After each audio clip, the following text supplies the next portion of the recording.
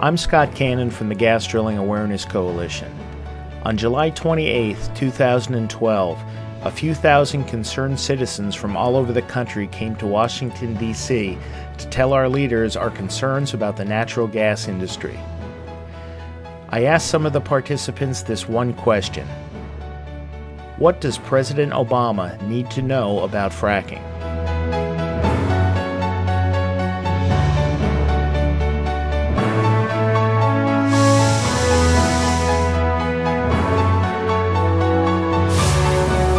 What everybody needs to know about this is that we're all here for a very simple reason. This is an incredibly destructive process.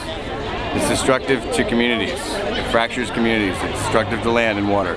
It's destructive to people's health. But I think the point of being here today is that it's destructive to our democracy. That what we're seeing is a different kind of fracking, right? And a different kind of injection. We're injecting, the oil and gas industry has injected billions of dollars into our political system. And that has literally fractured the way the government does business.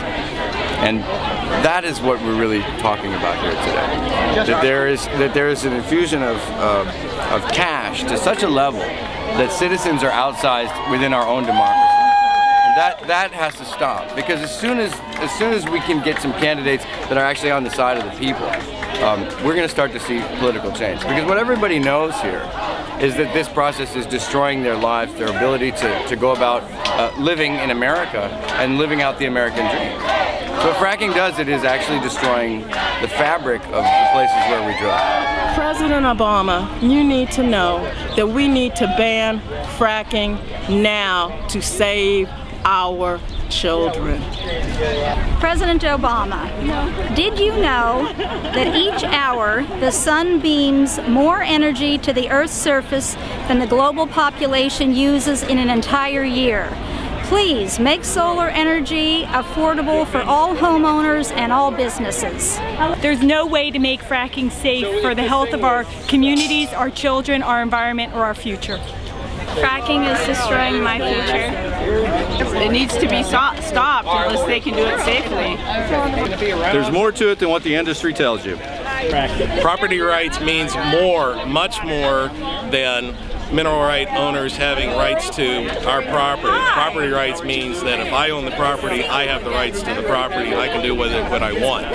Property rights means that the industry has respect for my property with respect to people and their homes. President Obama needs to focus on a sustainable alternative energy plan that does not include fossil fuels and create jobs using sustainable renewable resources. I think that President Obama already knows that the impacts are real, because nobody cannot know that there are impacts at this point in time because of everything that's been in the media.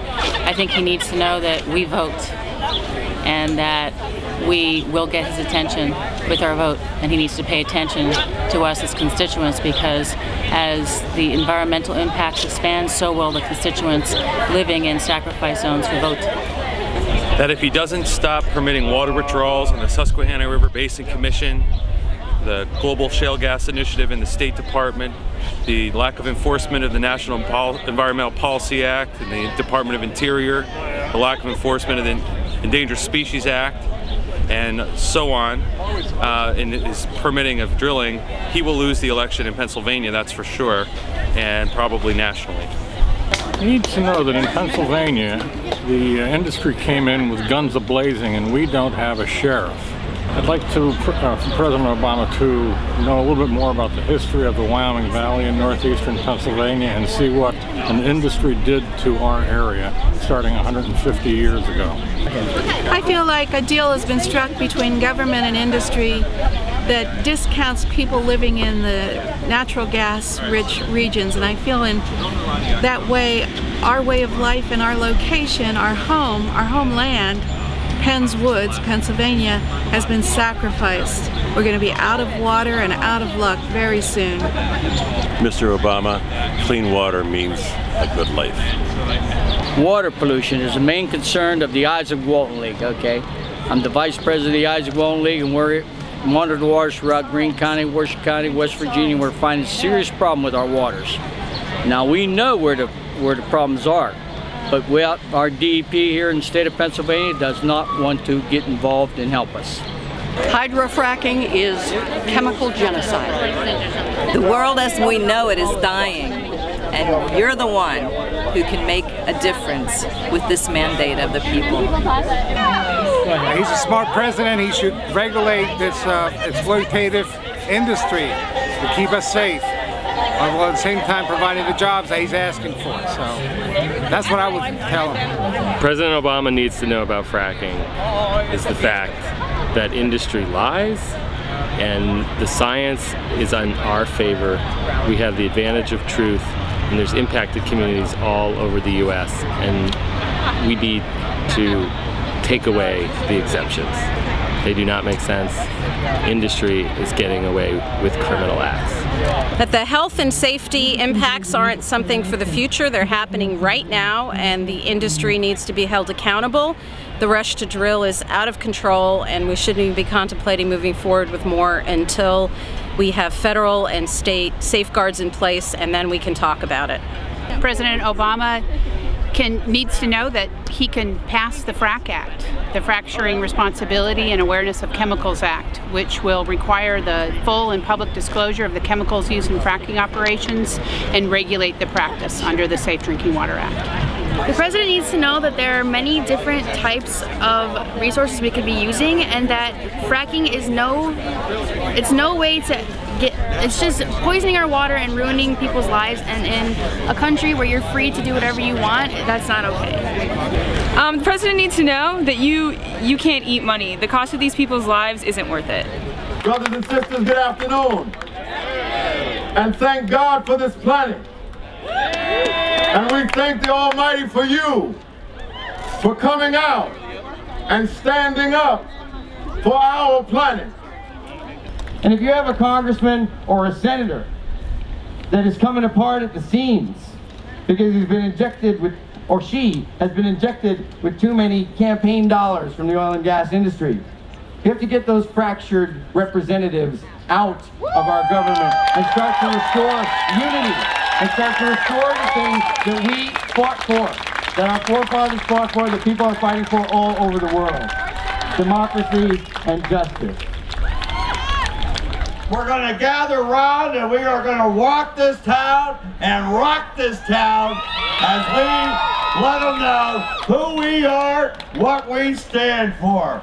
We, the council of the city of Pittsburgh, look to our oaths of office and the health, the welfare, and the safety of the people who we were sworn to uphold.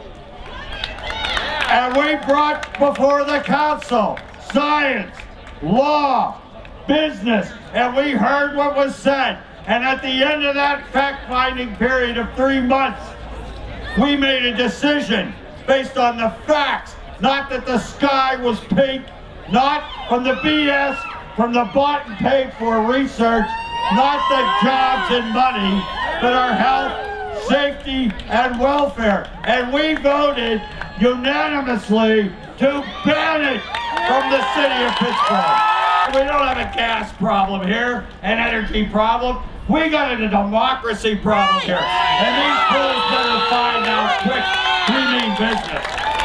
Fracking is hurting people.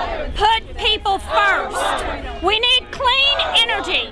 The one thing President Obama should know about hydrofracking is that we don't need it. And we don't believe the lies that we are dependent on natural gas or any other fossil fuel for our energy independence or the future of this country. What I would like President Obama to know about fracking and natural gas is there is no safe fracking. Poison water, poison air. We get sick and they don't care. President Obama needs to get honest and real about the dangers of fracking. Fracking cannot be done safely. It's highly pollutive, we don't need more pollution, and we need to start putting our backing behind renewable energy. It's time. It's not safe. It pollutes groundwater. The gas and oil companies are hiding the dangers of fracking from the American public. natural gas is not a bridge fuel to the future. We need renewable energy now. Methane is 21 times more potent to greenhouse gas, and it's not the solution to climate change. It's not going to work for climate change. We need to stop now and expedite renewable energy, wind and solar now. President Obama needs to understand, and this nation needs to understand, that it's not just the water. It is the water, but it's water, air, land, forest, farms, food, and climate, all of which means that we had better not frack our own future. We have to stop it now. Hey, Obama!